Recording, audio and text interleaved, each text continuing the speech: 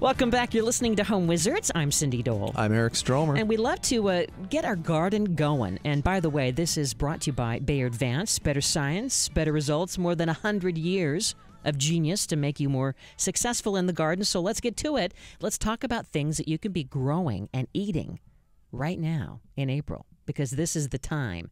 And no matter where you live, and no matter what size garden you have, there are certain things that you can plant right now. So are you ready? Yeah. Lettuce. Lettuce. Lettuce. Okay, go. So, have you started growing your lettuce? I have not, but I'll tell you what I have started growing. What's that?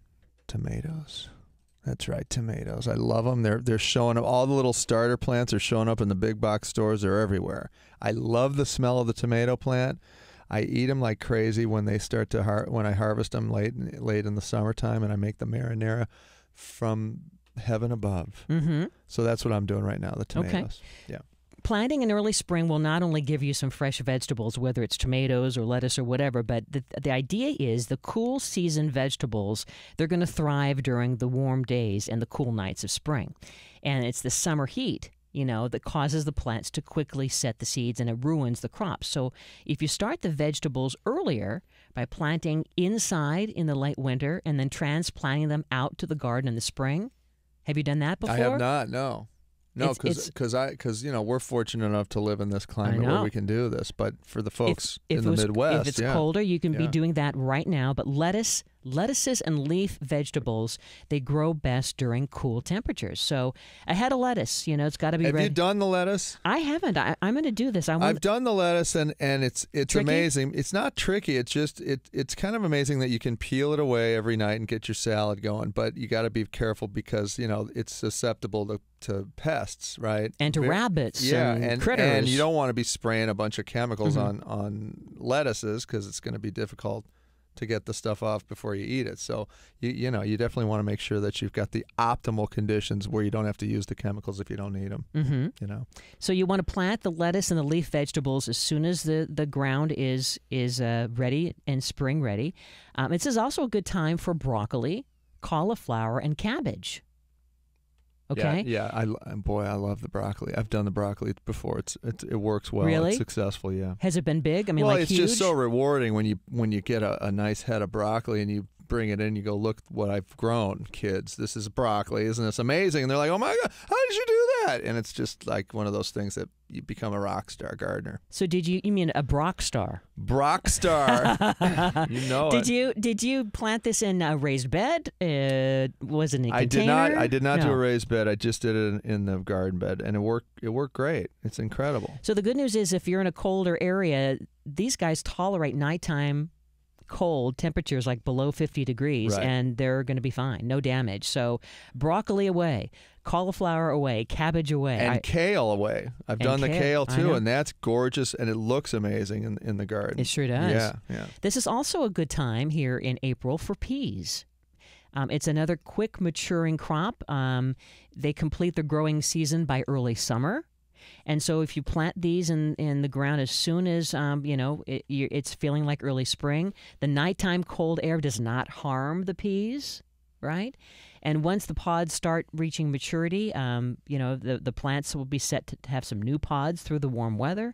Do you like peas? I love peas. The snap peas especially. It's so fun to eat. What about onions? Have you done them? I have not done onions. This is a good time for onions. It sure is. And, they don't really reach maturity until like mid to late summer. So this is a good time to do it now. And I'll tell you, there's something about onions that the health properties are unfounded. It's amazing how... It is. It's incredible. You wouldn't think. You read all these websites on health and nutrition and stuff, and they're like, onions and mushrooms. I mean, basically are like the cancer-fighting things. Antioxidants. Yeah, they're amazing. Well, when you think of different, ethnic foods from all over the world, I mean, it's all about the onion and the garlic, sure right? Is, yeah. You see? But I always feel like I never have enough onions because I think everything I make has an onion. I agree with you. So if you were going to grow them... Yeah, you got to grow a whole mess of them. A lot of them. Yeah.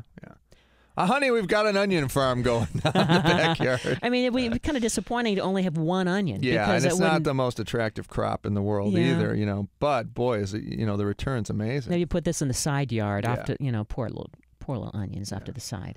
Carrots. This is a good time for spring and carrots. Have you grown carrots I have before? grown carrots. You have? And when you pull them out, they're amazing because you Really? never know what you're going to get. You know, you pull the stalk out and then you get a little short, squat one. And then then you a get a long, jumbo? thin. Yeah, I Really? love doing the carrots. Yeah. Because I know that when you're making your various meats in the crock pot, Yes. it's lovely to have. Oh, my like, goodness. You know, if you're making a roast, put the onions and the carrots Yep. and the celery and let those juices. Did I tell you about the pork butt I did last week? You did. Oh, What so did you good. put in there? What was the seasoning? I just did basil, salt, and, not basil. I'm sorry. I did Paprika? dill, Oregano. dill, salt and pepper, garlic, olive oil. Brown it. Throw it in there 12 hours later. Bam. Slow cook. A couple carrots and potatoes. Wow. Yum. Carnitas City.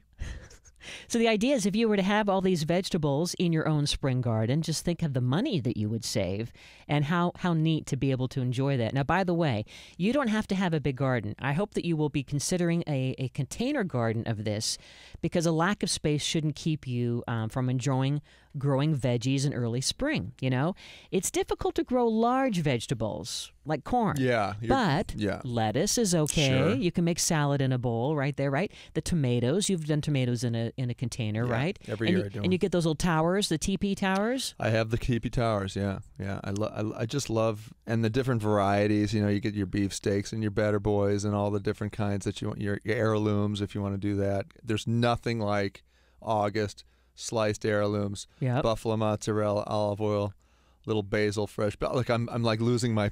I I know. can't talk anymore. I'm getting so crazy. You're getting verklempt. Yeah. But seriously, in containers, be thinking right now of lettuce, tomatoes, maybe even squash, carrots. Those are all Yeah, those are luscious not things difficult to grow. in a container. So what you would need is your container. You can get the small little plants, or you could do seeds, and then some great potting soil. What you do need to know, though, is the amount of sun that you have, because that's the key Yeah. for growing edibles. You're going to need to have, at least 6 hours of direct sunlight per day. Right. Especially for tomatoes and bell peppers. So that can be disappointing. If you live in a shady area, you have 6 hours in your backyard, Easily, right? yeah. I sometimes have to obscure yeah. some of these plants because they get fried a little bit with the sun, direct sun. So step one, if you are thinking of doing an edible garden right now for spring in containers, let's say you just have a small patio or balcony or whatever, think about the amount of space that you can use. You can use 10-inch pots. Sure. Yeah, You want the depth if you're going to do carrots. 5 gallon, exactly. You want Yeah. the big. You can use the small 10 inchers for herbs and green onions. Right. Which, by the way, we've talked about how you can buy a green onion at the store, chop it off, right? And Right. put it in the soil That's and it, keep and start it regrowing your again. onions. And you know what? I want to also mention the cucumbers. If you don't harvest the cucumbers The best. huh? early, Yeah, they they get mushy. kind of they get little thorny on the outside, and they're not as Ew. delicious. Oh, I You wouldn't want them thorns. a little smaller and more tender. Oh, yeah, I don't want thorns. No. That's not a very good Greek salad at Yeah, no, all. it's With terrible. thorns. It'll pierce the aggressive. roof of your mouth. It's an aggressive Greek salad. Yeah, it's terrible. Aggressive. Yeah.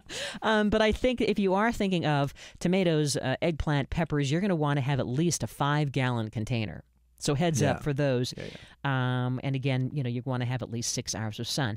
Another step is make sure that you have those drainage holes. Have you ever tried to put edibles or any kind of a garden flower shrub, you put it in a container and you forgot that there was no hole in the bottom? It gets kind of rotty. Terrible. The roots go on you. Nothing really happens. So make sure that when you buy your containers, if they don't have a drainage hole, what's a good tool to use? You can use a bit. a masonry drill bit, and you want to have a spray bottle or a garden hose hitting it with water as you're drilling slowly, So it won't crack. so it won't crack, and it'll keep the temperature down on the drill bit.